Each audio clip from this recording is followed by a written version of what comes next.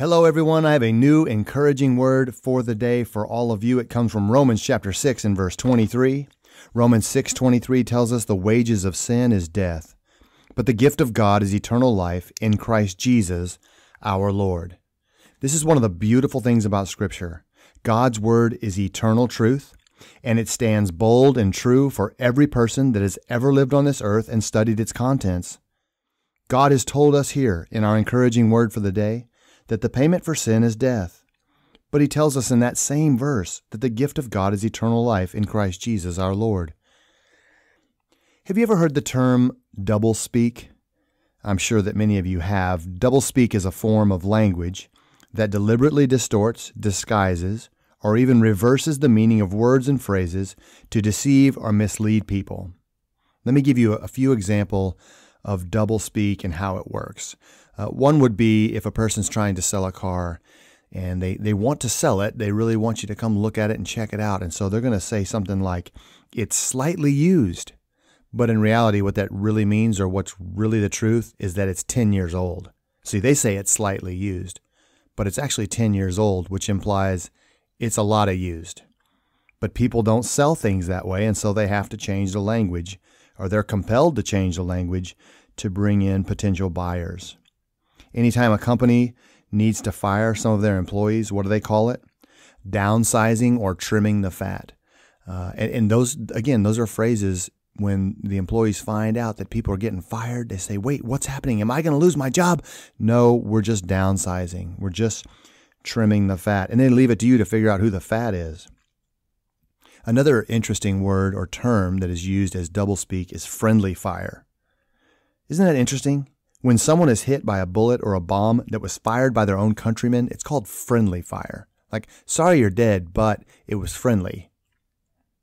If a country orders a bombing raid on its enemy, they will quickly go out and tell the press that they are offering air support. Doesn't that sound nice? We're offering air support. No, you're actually bombing people. And that's the reality of it. These days, doublespeak is everywhere, and I mean everywhere. Everything is being changed by language to either misidentify or just confuse the individual who's hearing this information. But doublespeak is especially being used in regard to sin or sinful behavior. The world has done all that it can to mask the ugliness of sin and ultimately to parade it. People use phrases like pro-choice, life partner. We've replaced the word addiction with disease. Doublespeak is everywhere in politics, and if you're anywhere over the age of 10 years old, you know that's true. Doublespeak is the way politicians speak all the time. Here's how George Orwell described political speech in his book, 1984. In our time, political speech is largely the defense of the indefensible. The great enemy of clear language is insincerity.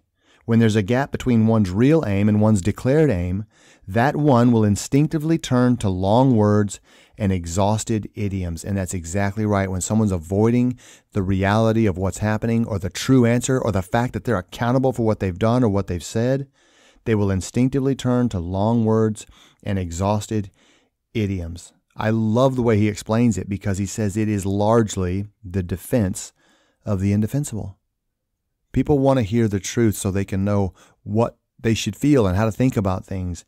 And politicians are the best at covering up what's really happening and trying their best to make it look like it's really the best thing that's ever happened to you. You're welcome. Isaiah pronounces a series of woes on all those who use this tactic. In Isaiah chapter 5, he says, "Woe to those who call evil good and good evil, who put darkness for light and light for darkness, who put bitter for sweet and sweet for bitter. Woe to those who are wise in their own eyes and prudent in their own sight, who justify the wicked for a bribe and take away justice from a righteous man." It's very clear here. Woe to anyone who switches evil for good and good for evil, who begins to call the things which are right and upright and take courage to do and to get done. They say that's evil. They don't have any feelings, towards the other person, or they're negatively impacting people by saying those things or teaching what God's word says. And so they trade light, which is God's truth, for darkness, and they disguise it under what they would call a blatant attack or an aggressive attack against those who are weaker or those who can't defend themselves, and it is simply not true. At least it shouldn't be. It absolutely shouldn't be. Woe to those who justify the wicked for a bribe. You give me money, I'll make this all go away. And I can do it with doublespeak.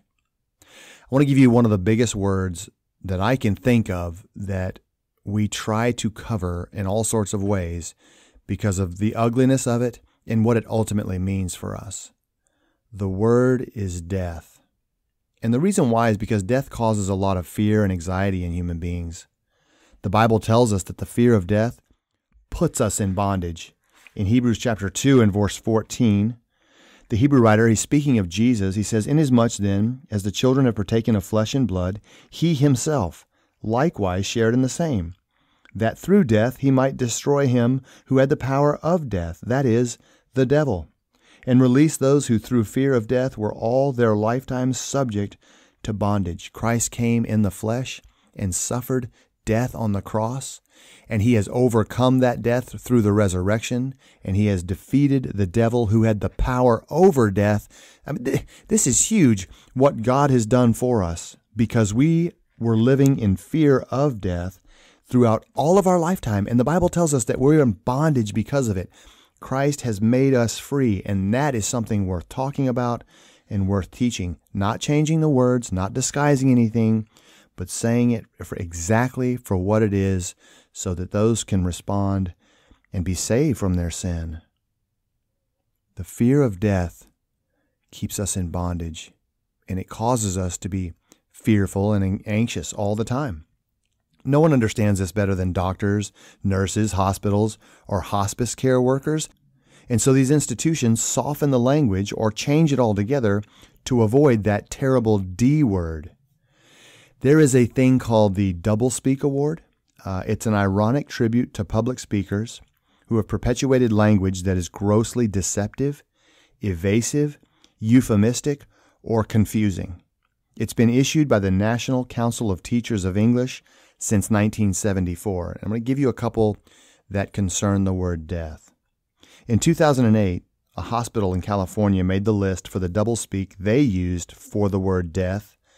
They called it negative patient care outcome. Negative patient care outcome means that the patient has died. A hospital in Philadelphia tried the same thing, and they used this. When someone died in the hospital, they called it a diagnostic misadventure of high magnitude. Imagine someone coming into the hospital and saying, "Is my husband dead, or is my wife dead, or is my child going to be okay?" And the hospital in Philadelphia says, "Actually, it's a diagnostic misadventure of high magnitude."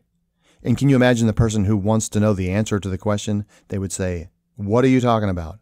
Just answer the question." But again, it softens that terrible blow that the person who has the information is afraid to share because they know what that's going to do to that person. Instinctively, we know like, oh, this isn't going to be good. And so we want to change what's actually happened. We want to soften that the best way that we can. I think all of us have done that to one extent or another, not to harm anyone, but just because we know that the information is too much to bear. And so these places, hospitals and hospice care facilities, have gone to great lengths to disguise that. Our word is encouraging today, because doublespeak will not stop death, because God has told us clearly that the payment for sin is death. And can I say to all of you that that is why this is encouraging? It's encouraging to have the Bible in our hands, to be able to read it and understand what it says. First of all, it's directly from God. Secondly, it's entirely true. And it convicts us of the sin that we've committed, and it shows us how to be freed from it. And not just freed from the sin that we're engaged in, but its terrible end. The outcome, which God, that's his greatest concern, not that we would die, but that we would die in our sins. Jesus says in John 8 and verse 24, "If you do not believe that I am he, you will die in your sins." He wants us to believe in him. He wants us to trust him. And so the Bible doesn't change it. Romans 6 and verse 23, "For the wages of sin is death, but the gift of God is eternal life in Christ Jesus our Lord.